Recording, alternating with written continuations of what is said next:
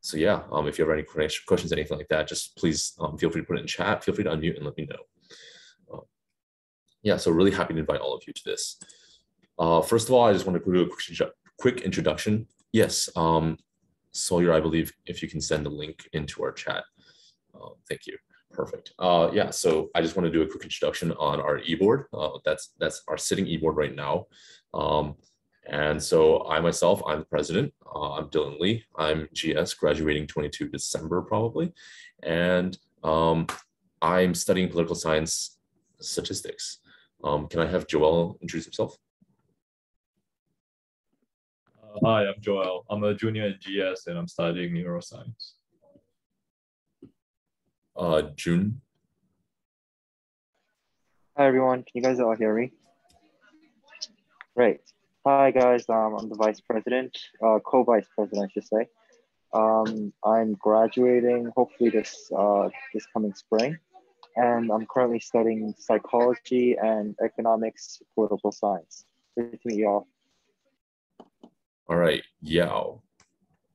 Hi everyone, my name is Yao and I'm a junior in CC studying CS and philosophy. I am the secretary for CU UNICEF and I am also the committee lead for advocacy and education. Perfect. Ling? Hi everyone, I'm a senior in GS and I'm studying financial economics. All right, Joachim. Hey guys, I'm Joachim. I'm a sophomore at CC studying econ and math. I'm a treasurer of UNICEF and I'm also helping out with the fundraising. Great. Sawyer. Hi everyone, I'm Sawyer. I'm a junior in CC studying religion. Anya is not here today. Alana is also unable to attend today. Kaylin. Hi, I'm Kaylin. I'm a sophomore at Barnard thinking about studying neuroscience or biology, and I'm the head of the marketing committee. All right. I believe Delina let me know that she was unable to attend as well. And Rebecca, I believe I saw you. Hi, can you guys hear me? Yeah. Okay, perfect. I'm Becca. I'm a sophomore at Barnard, and I am one of the design leads, and I also do public relations. All right, perfect. With that introduction out of the way, that is who our e-board is currently right now. And if you ever have any questions regarding the club, these are the people that you can ask. You can use our unis and just throw the @columbia.edu afterwards and email us. I know many of you have already emailed me at cu.unicef@gmail.com. That works as well. Emailing personally is perfectly fine as well. My emails are always open. So now we're going to go ahead and introduce the idea of committees. As we, I'm sure I met many of you during Activities Day, or I'm sure many of you have met someone on our e-board Activities Day. And I know when y'all were filling out that form, there was that question about committees. So here we are, we have 4 committees at Columbia UNICEF. And we want to just do a quick little introduction for each of the 4 committees we have. Sawyer, take it away. Hi everyone, again, I'm Sawyer. I'm the Outreach Committee Chair. Like you can see here, we have a variety of tasks. Mainly what we do is finding different speakers and panelists for the conferences and events that we hold. We also communicate with these VIPs regarding like event details through Zoom meetings and a lot of emailing. And we maintain networks with external organizations, which just means that we really get to work a lot with a lot of nonprofits and different organizations, and we keep in contact with them to make sure we still maintain those relationships. So some useful skills are networking, communication, and just being able to follow up and work as a team. All right, fantastic. Next, we have marketing. Kaylin? I apologize for the lack of visuals, even though that's like what we're supposed to be doing, but I didn't have time. So marketing committee, basically we're in charge of marketing for the club and kind of communicating with our community and building that community. We are pretty hands-on. We create the social media posts and kind of design. And then we also maintain all the social media accounts, and that'll include like our posting schedule and also any like DMs and stuff for casual inquiries. And while outreach kind of works with external organizations, we work with internal. So it'll be like with other clubs in Columbia and other students mainly. And useful skills are design, social media savvy, although like you don't really have to be because it's like a work in progress. Everything's always changing. So but yeah, this would be a good committee for you if you're kind of interested in getting experience in marketing or like community building. All right. Next, we have fundraising. And although I believe Joachim will be introducing that. Yeah, so to summarize, like this our three main tasks, we're going to be brainstorming fundraising ideas. So last year, for example, we had a merch fundraising event and also a bingo fundraising event. So right now we're planning to expand on those. And our second task is like to basically facilitate the execution of these events just to make sure they run smoothly. And then like, I guess lastly, just like tying those two things together so we can, our main goal is to raise money for both Columbia UNICEF and UNICEF USA. So I guess like useful things, the main things I would like I say are very useful for this committee is the money management and creativity. Also like if you're like experienced logistics, that's also helpful. But like if you're honestly just passionate about like, you just want to learn, I think this committee is really great for you. Yeah, and also just to add a little, when you guys sign in just now, that we ask you what you would like to purchase, that's because this semester we have a bit of funding, so we'll try to make more merch. Last semester we only made the sweaters and it's going really well, so we'll probably order more of those. So if you guys saw us during activities fair and the sweater, it will be open for orders this semester as well. And along with that, we'll have probably 2 or 3 more items. So when you do, you can let us know if you have any ideas for UNICEF merch. Yeah. All right, and advocacy and education. Hi, everyone. My name is Yao again, and I am the community lead for advocacy and education, as I mentioned. So our main tasks is to educate the general body within the club and also the Columbia community as a whole about our initiative as a chapter of UNICEF and also UNICEF's and other nonprofit organizations' initiatives. And we'll also want to educate everyone on the current events that are relevant to UNICEF's missions. For example, at the end of last semester, my committee and I led to presentations and discussions on the pressing issues about like children around the world. And we also have the task of preparing advocacy work for UNICEF's mission. What will be useful for our committee is the ability of teaching and just advocating for what you are passionate about. Presentation skills, definitely, and advocacy. I would say if you feel really passionate about certain issues regarding children's rights around the world, definitely come to us. If you have anything, just advocacy in general, I think that advocacy and education is a great place for you to be. All right, with that, that's really our 4 main committees, or our 4 main committees in general. If you have any further questions, feel free to reach out to the committee chairs or those who presented for their committee about anything they do or what they have done. I know in the form that you filled out on the way in, as well as has been put in the chat a couple of times now, it asks which committee you want to be a part of. That's exactly where you fill it out. If you're still not sure, just reach out. And we're sure to help out. All right, so now the next big question that I was asked during activities day was, what really does Columbia UNICEF do? So let's address that.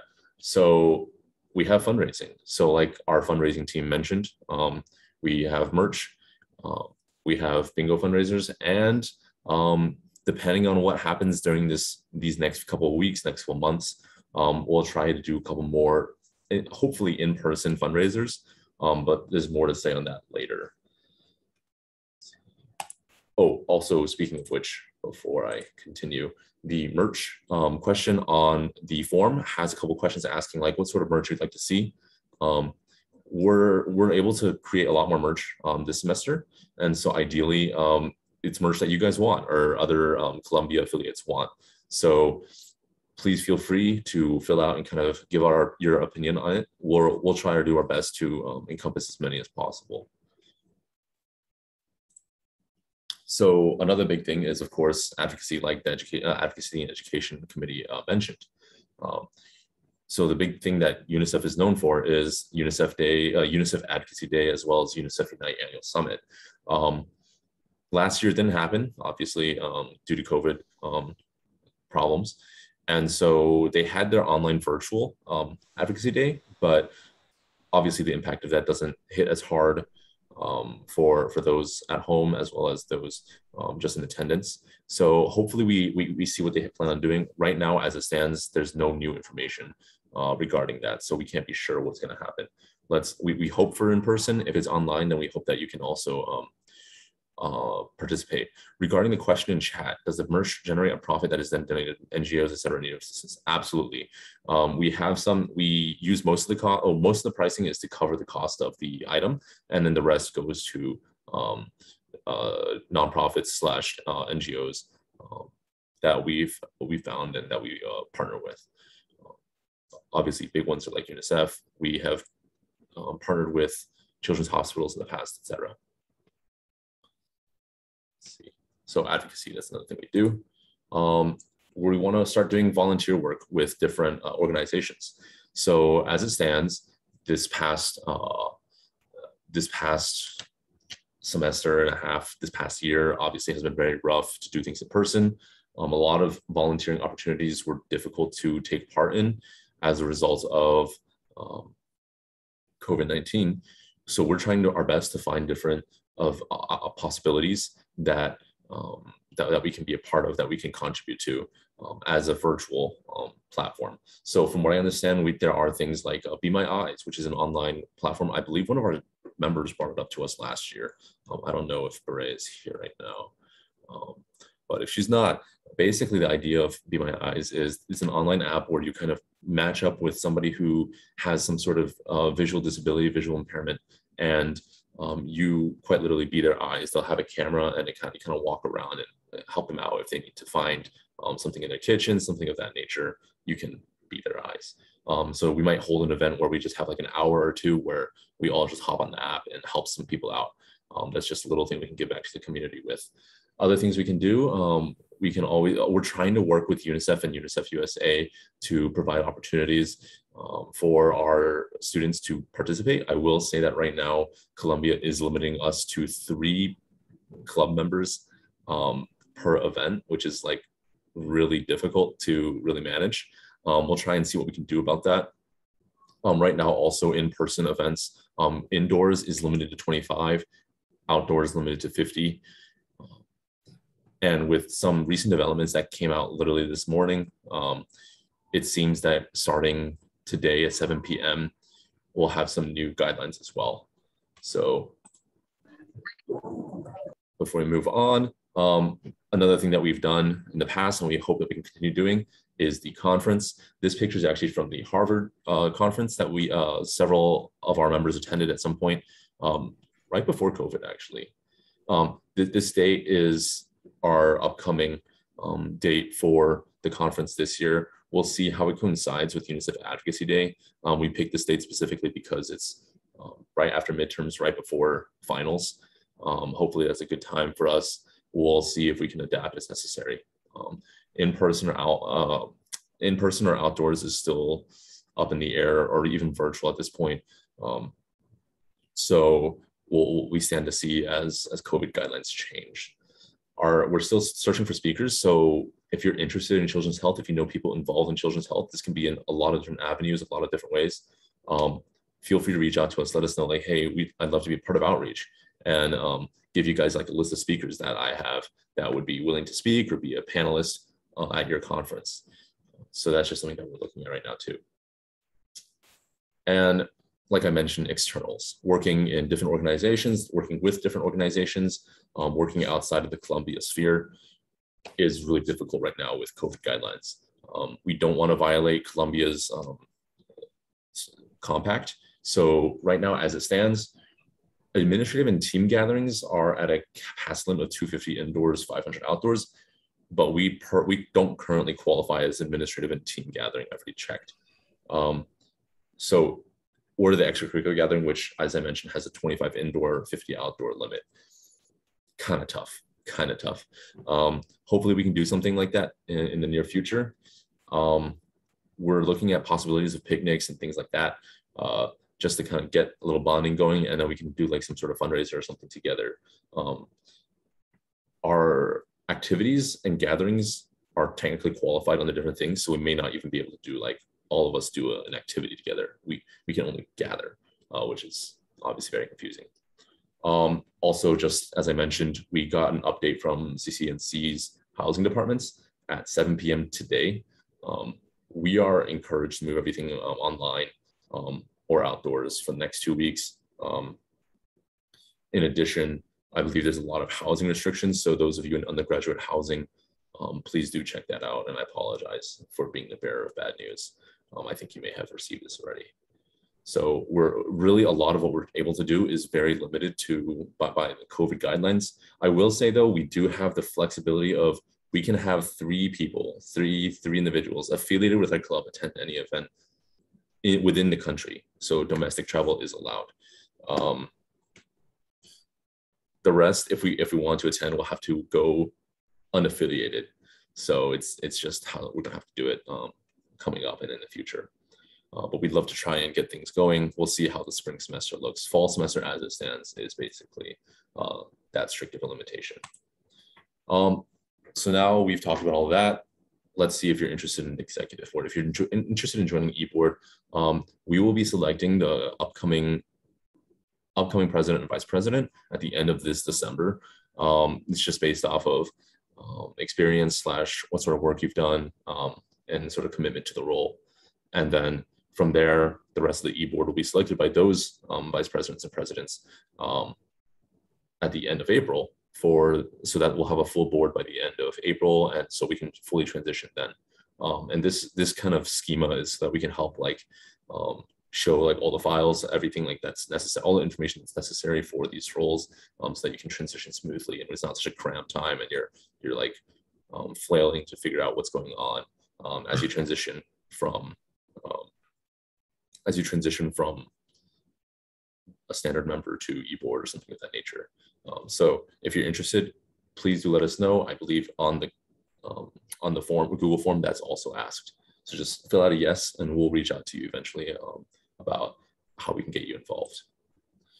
Speaking of getting involved, we have that form right there, the one that we've been sending a lot recently, as well as the QR code for that. And then we also have a Discord server. We just started it.